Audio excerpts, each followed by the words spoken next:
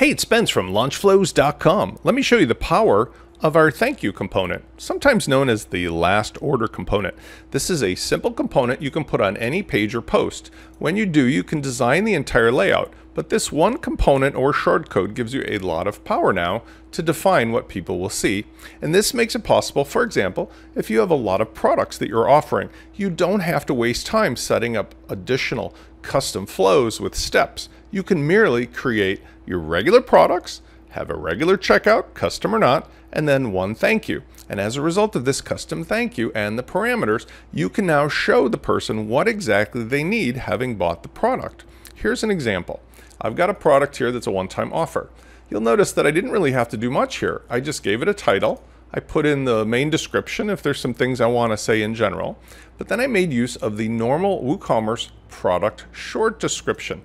This allows me to custom create instructions for somebody after they bought the product.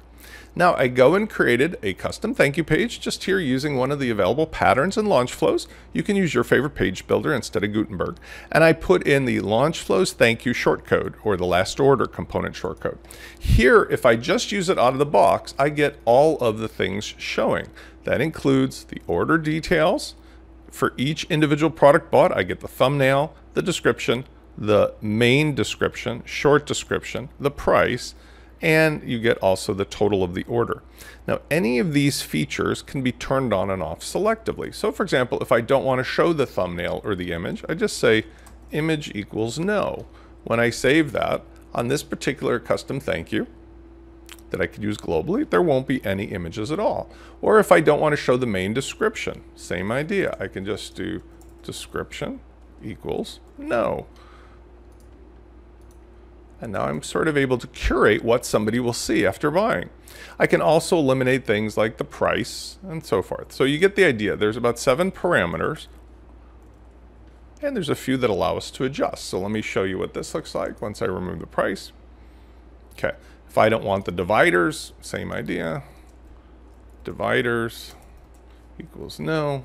Now you can also style these with CSS if you want, but it's really not necessary because it's going to pick up the theme styling.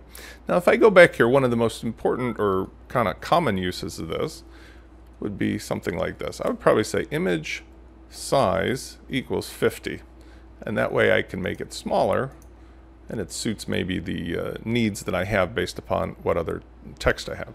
Here's the use case. Let's say I have a home page, I want to sell this.